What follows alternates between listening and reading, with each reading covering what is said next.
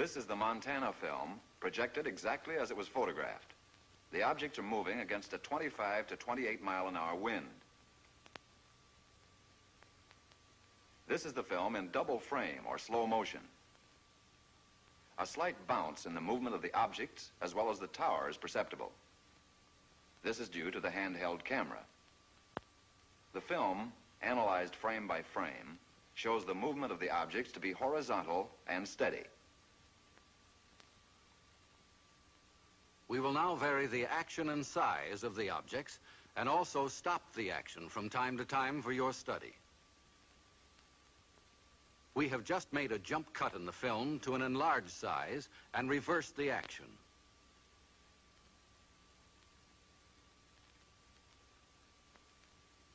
You are now seeing the objects exactly as they were photographed, but from a closer perspective.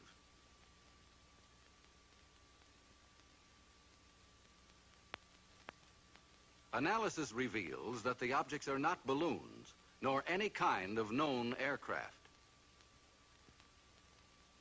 The images are very different from those produced by any kind of birds at any distance. The shape, brightness, speed, rectilinear path, steady motion, and separation rule out various forms of optical atmospheric mirages or cloud reflections. Comprehensive analysis has eliminated meteors and other known natural phenomena. The possibility of airplane reflection has been carefully studied and ruled out. This is the Utah film as it was originally photographed. The image structure and maneuvers definitely eliminate any kind of known aircraft. This is where Chief Photographer Newhouse, in his excitement, changed exposure. He believed that by changing density and giving the film more contrast, he could clarify the objects. The single object that reversed its course. The bounce is due to handheld camera. Now we study the action of one section of the film. We stop the action. We move in. Within a 5-mile range, aircraft could be determined.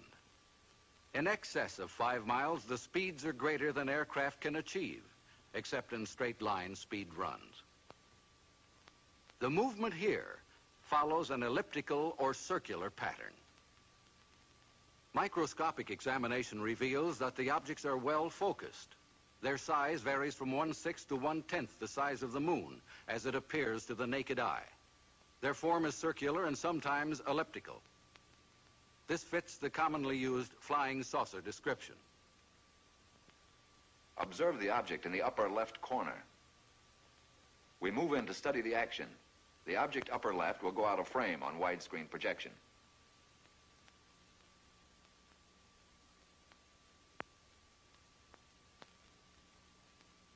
Observe the motion of the two objects upper right as we rock them back and forth.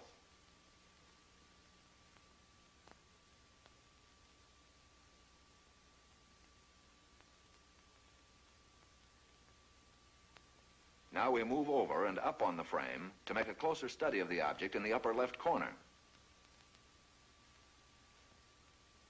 Examine this object closely. Compare it with those objects you saw in the Montana film. These films were taken approximately 2 years apart, hundreds of miles apart.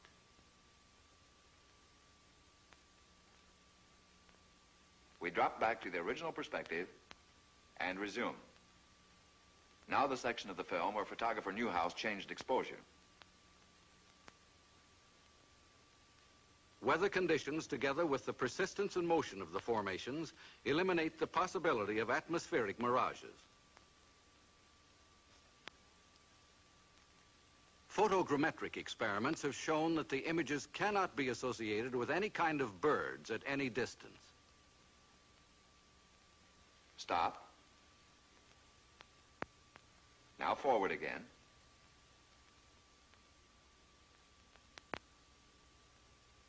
Stop.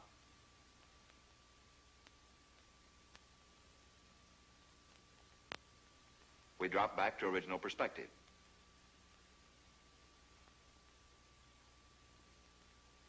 Now, once again, and for the last time, the Utah film. The objects cannot be associated with any known balloon observations. For the last time, the Montana film.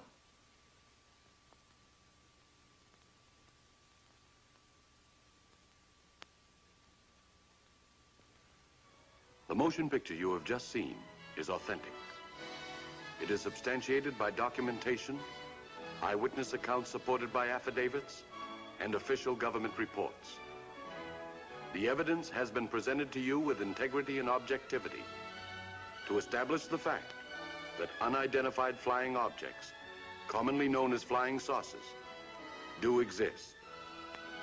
Some kind of flying objects have been photographed in the sky. If they cannot be identified as objects known to man, what are they? If they are not man-made, who made them? If they are not from this planet, where are they from?